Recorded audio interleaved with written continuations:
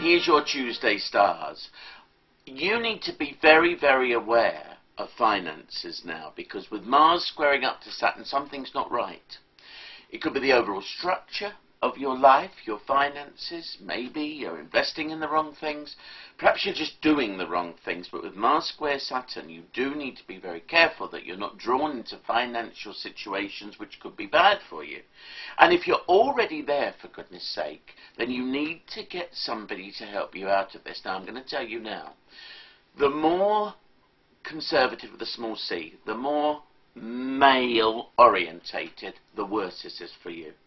Therefore, to counteract it, you need very gentle men, even gay guys, or women who can really help you out of a financial hole.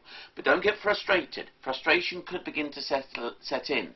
You don't know what to do. I'm telling you what to do. You need to restructure and reinvest and take another good look at your money matters.